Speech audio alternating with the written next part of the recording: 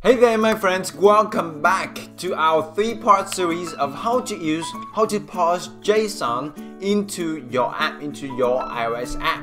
So in part 1 of this series, we cover what is JSON, what is our complete project, it looks like this, and how we can create JSON, how we can import JSON from our existing project. Okay, all of that we talk in part 1. I hope that you already watched that. If you haven't, click the link below this video. You will find goes to my blog, and you can see all of the listed episodes over there for you. Okay, so in part 2 this videos, we are going to learn how we can turn that data, how we can get the data from this file or from the internet. Okay, and then we turn that into our foundation object, from JSON into foundation objects, meaning from all of these cryptic code into arrays, dictionaries, string, variables, things like NS URL and numbers. Okay, so let's do this. I'm going to over, let me see. So now what I want to do is, inside our model we can have a episode over here, and I want to have a function. And let's say this function is, we will imitate that we want to download data from the internet. We want to call our server from maybe from a URL, REST API URL, right? Usually you have that a URL to download JSON data from. So we want to do something like that. We want to create a function or a method from that URL. We want to download the data, and then from the data, it's usually in the terms of NS data, in the form of NS data. And then from the NS data, we turn that into JSON, and then from JSON we turn that into foundation object. Okay, so let's do this. I will have inside the episode.swift, I will have static func like this, and we will call download all episodes like this, and then it returns an array of episodes like that, right? Now notice that this is an array of episodes, and the episode class we already created, so it's in here for you. All of these is just boilerplate code, doesn't have anything to do with JSON. Okay, then first I will create an array of empty episodes like this. Okay, and then after that, we in this project, because I don't want to talk more about like about the internet stuff, how to download data from the internet, because that is outside of the scope of this series. But so we want to use this data over here that we got from part number 1, the my blog, Duc's blog.json. It's our JSON, so I will get that from our NS bundle. But now after I write these 2 lines of code, and then I will display, I will tell you that just replace that line of code with another function that I could already create for you in this project. Then you can download any kind of JSON data from just a single URL. Yeah, from a single URL that you got from your REST API. Okay, so let's have this. Let's JSON file equals NS bundle, which is the bundle of our project. Gosh, NS bundle like that. Dot main bundle dot path for resource. So the resource here is the blog. Okay, and of type we use JSON. Cool. And then from this file we can have like JSON data, which is the data from the file, is NS data contents of file, and the file is JSON file, and because it is a string optional, it is the path to the file, so we have to ungrab that, because we know that the file inside our project, so we don't have to worry about crashing our app here. Or below here I will just return the episode right now so that we can shut down that error. Okay, so that's cool. Oh, over here it should be open and close parentheses. So we got the JSON data, and then after this line we will turn the data into foundation object. And by foundation objects I mean or an array of episodes. And by foundation object, I mean things like dictionary, array, string, optionals, all of those things, right? So the JSON data. Now, why do we have these two lines? Because we want to get data from the file. But what if, you ask me, what if I want to download data from the internet? I have a URL from my REST API. How I can do this, right? Well, I already prepared a class for you here called network service.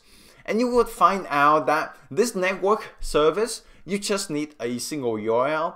Then you can call this method, okay? This method, it says download image, but actually it can do any kind of thing. Because from the URL over here, it can download your data, put it into an instance of the NS data over here. And that, guess what? That NS data is exactly like this. So it's just the matter of this line number 33 or not, right? Okay, so I hope that makes sense. Now let's turn this data into foundation objects. So in order to do that, I will write another function in the network service. Let's do that because it relates to parsing. How about I will do it below here, okay, in the episodes. Let me see. Because now what I'm thinking about is we want to translate from JSON data into foundation object. So let's do that into our network service because it's related to data, downloading data. So we should have parsing data also, right? So I'll have an extension for the network service like that, okay? And then inside this we have a static function called Parse JSON from data, and the JSON data is NS data, right? Optional, and this returns a dictionary of string to any object. Question mark, because maybe it is nil and we don't know about data that it passed into us, right? So for those data we have to be really careful, because especially when data you download from the internet, maybe that data is broken, it is in the wrong format, or maybe that is a blank file. We don't know about that, so we have to be careful with this. Okay, so now if we do have the data is JSON data, then we do something. This do block is we tell Swift to just do the thing that inside this, because we are going to let's JSON dictionary equals. So I have try over here. Sorry guys, I have to interrupt because the UPS guy just stopped by. So we have try, because now if you don't know about throwing arrows and catching arrows in Swift, then here's the chance for you to learn this, because this we have to call to a method called NSJSON serialization. I know it's mouthful, but and then dot JSON object with data. Now this is mouthful, but believe it or not, with just one single method like this, it can help you to turn every JSON data into JSON dictionary, into foundation object, and you will love this so much. So from the data here is our data, right? And then the option is press enter. We have NS JSON reading options dot mutable containers. It means that it turns that into arrays, dictionaries, strings, those things, and we can change those data also. Okay, so mutable containers. And then because we have the try over here and the NS JSON serialization, JSON object with data options, all of those things, it can throw an error. Some errors may be like your JSON data isn't in the correct format, or some things happen during the process of parsing, right? So we have to catch that error as an NS error like this. Then we have the error. So I will print a line over here, error processing JSON data, and we have error dot description or localized description like that. Okay, then we just report that into the console. Maybe you want to do an alert view over there, but we are doing a demo, so Alright, so now we have the JSON dictionary. So let's return this JSON dictionary.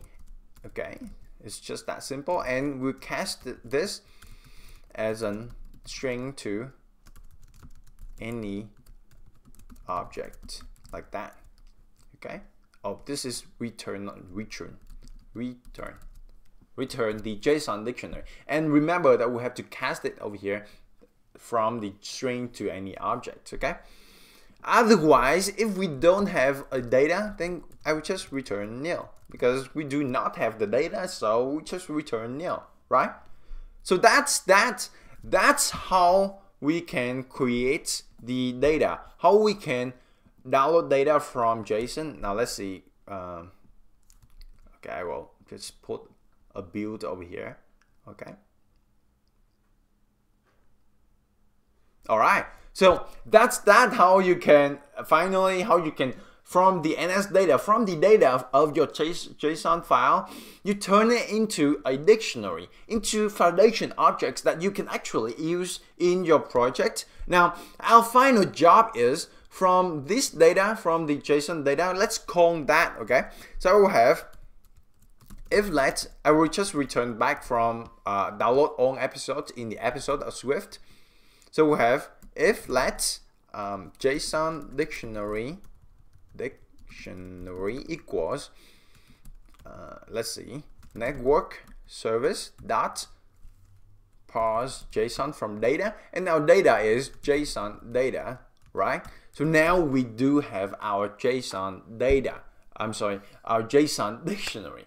So our final job is how we can parsing this. We have a dictionary over here already. So let's print this guy out to the console. Okay. So JSON dictionary, just for us to see how it looks like. So I will print this to the console. Oops, I have to turn this off and run it with iPhone 6s, just because all of my project using iPhone 6s. So here's our project so far, and we open that, okay? But now, when you look at this, we open the project, nothing happened. Why is that? Well, as it turns out, because this is just a function inside the episode.swift. We didn't call that ever, so we don't have the data, obviously. So I will go over the episodes tail view controller over here. In the view did load, I'm going to count episode equals episode with the capital E dot download on episodes. And then of course, after we got the change in our data source, then we have to do tail view dot reload data. Now remember that you must call the tail view dot reload data. Otherwise, you will not see your data on the screen, okay? A lot of people have this problem, so just in case that you have that also. So here's our project. Now, right now, we don't have any cells. The reason for that is we didn't put the episodes, we don't return anything. We just want to print out our dictionary over here. And ladies and gentlemen, you will see our dictionaries. Okay, we have the episodes array over here, and then the author, all of those things. Okay, looks good, right? And we don't have the feet, all of those things. So that's it for part number 2, because it has been long, so I want to put it into 3 parts. Now in part number 3, we are going to learn how on earth from these cryptic data. Yes, we know that it is a dictionary. Yes, we know it is a foundation object. But how we can turn that into an episode like this, and then grab it into an array of episodes and put it back on a tail view. That is all we will talk about in part number 3 of this series. So I hope that you enjoyed this, and if you have any questions, feel free to post it right down below. Hope that you enjoyed this, and as always, go out there every single day of your life, learn new things, craft your ideas, and contribute to the world. I see you in part 3.